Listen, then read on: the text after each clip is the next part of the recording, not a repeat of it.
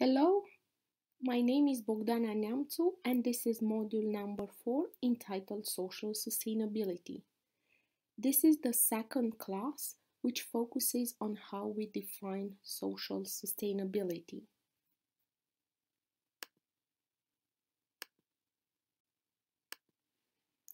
During the last session, we discussed about the concept of social sustainability. We offered some definitions, we talked about traditional and emerging concepts in social sustainability, as well as about overlapping concepts. This session has a different focus and it deals with social sustainability in an urban context. We are also discussing about the assessment of social sustainability in an urban context.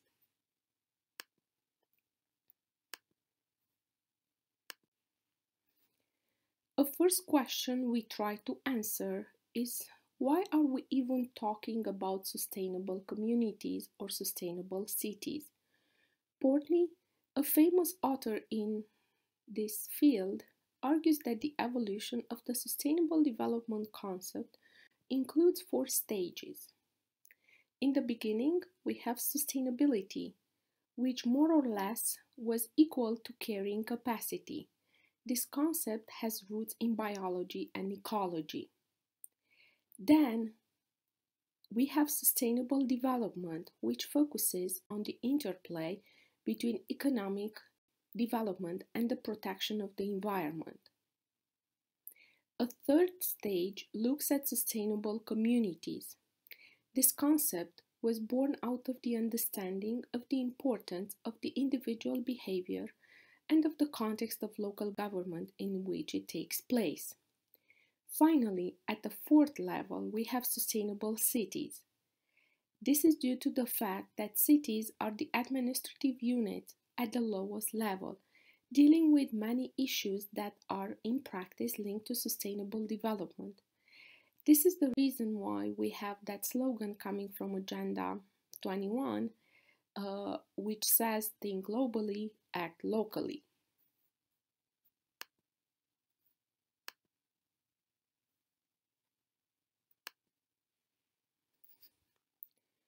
Some of the themes that are associated with social sustainability clearly show the difficulty of separating social activity from the physical setting in which it takes place, and this physical setting can be equated with cities or local communities. Authors such as Jenks and Dempsey argue that the concept of sustainable communities implicitly means that a territorial dimension is applied to social sustainability. You have to know that the concept of sustainable communities occurred in the agenda of European urban policy in 2005 when the Bristol Accord was approved.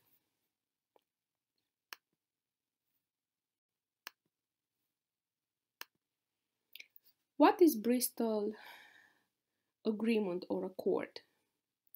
It deals with sustainable communities and defines them as places where people want to live and work now and in the future. Such sustainable communities meet the diverse needs of existing and future residents, are sensitive to the environment, and contribute to high quality of life. They are safe and inclusive, well planned, built and run, and offer equality of opportunity and good services for all. There are other authors and other reports that provide similar definitions for sustainable communities. A different definition states that sustainable communities are those communities which meet the diverse needs of existing and future residents, their children and other users, contribute to a high quality of life, and provide opportunity and choice. They achieve this in a way that make effective use of natural resources, enhance the environment, promote social cohesion and inclusion, and strengthen economic prosperity.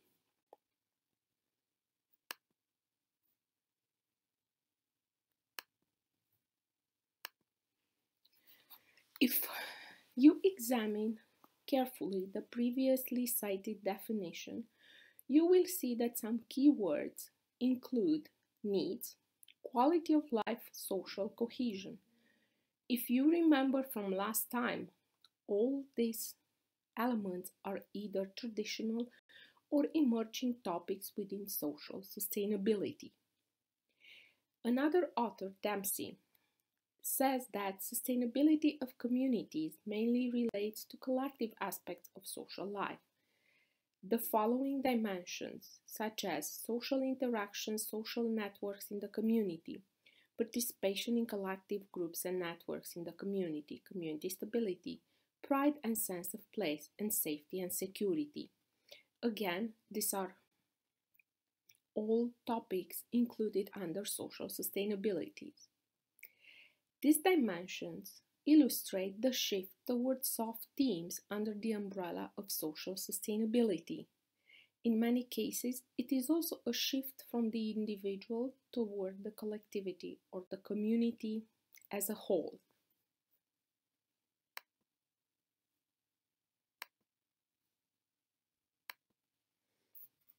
One important aspect when we are talking about social sustainability in an urban context is how we can measure it. How do we know when a city or a community achieves social sustainability? This topic of measurement will be addressed in a separate future lecture. In this section, I just want to examine one specific metric which comes out of the Egan Review. It's a policy that was developed in the UK trying to provide sustainable communities indicators. And this report illustrates some of the shifts emerging with regards to social sustainability assessment. Why do we decided to focus on this metric? This is because even though it is context specific, as I told you, it was developed in the UK, it is still generally enough to be replicated in other urban settings. It could be used at least as a starting point when we are trying to develop such measurement systems for our own countries and our own cities. How did we get to this Egan review? In April 2003, the UK government commissioned a review of the skills needed to deliver sustainable communities. Skills were supposed to include both professional but also built environment skills and so-called generic skills.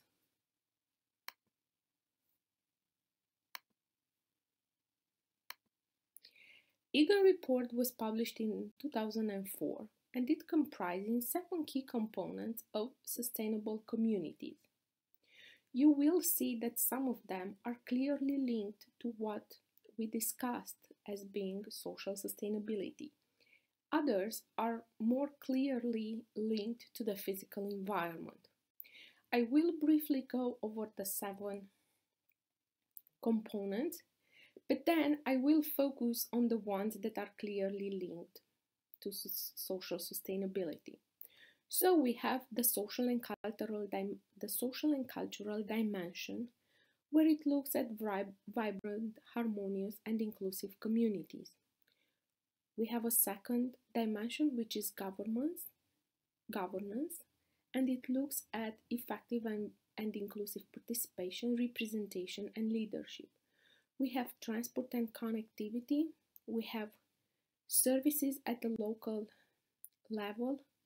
We have the environmental dimension. We have the economy, housing and the built environment. And very interesting, a new dimension was added to the 7 already defined in the Egan report. This new dimension was labeled Fair for Everyone, emphasizing the equity theme in the sustainable community debate.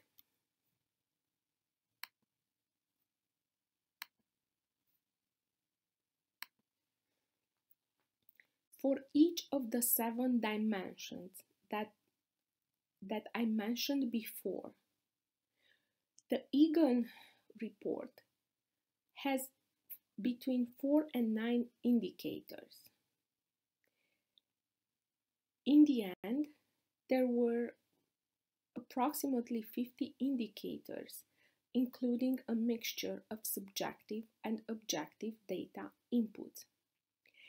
In certain cases, objective data are more relevant than the subjective ones, and the vice versa is also true in other situations. As stated in the report, the subjective input obtained from residents is equally important to the objective data because ultimately the citizens are the ones who live in that community. Also, it's important to realize that the report acknowledges that various indicators work at different scales.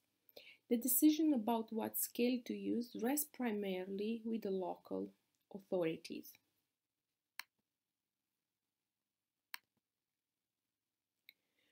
On slide 10, I included the social and cultural dimension, which is extremely relevant for our topic of social sustainability in an urban context. Please look at the items or indicators that are listed under this dimension of social and cultural and observe how many of them are based on the perception of the residents and how many of them are based on hard objective data.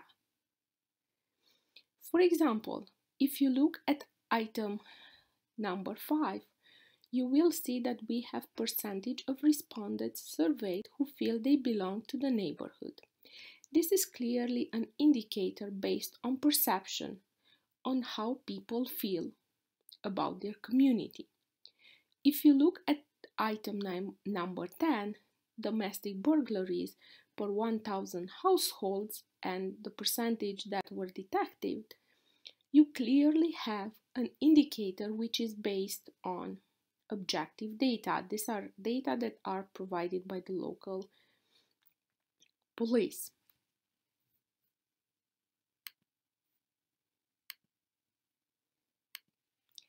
The next dimension is the governance dimension. It is also very much linked to social sustainability.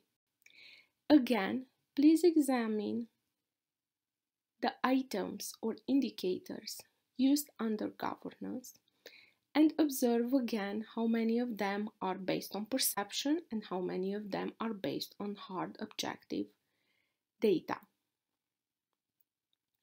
You have to be aware of the fact that a lot of the issues pertaining to social sustainability will be measured based on perception. This doesn't make social sustainability or governance less relevant, it just makes it a little bit more difficult to measure.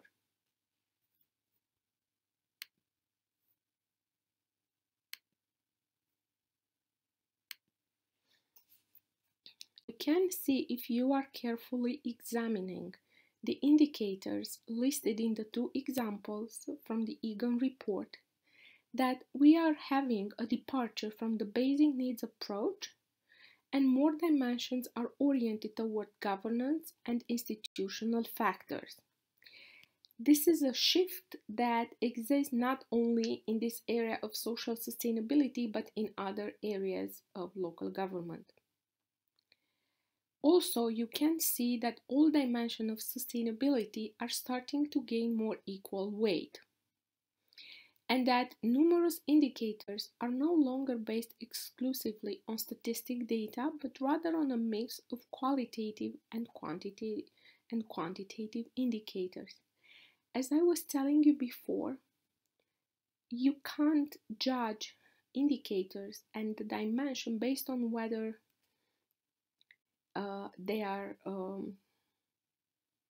researched based on qualitative or quantitative indicators.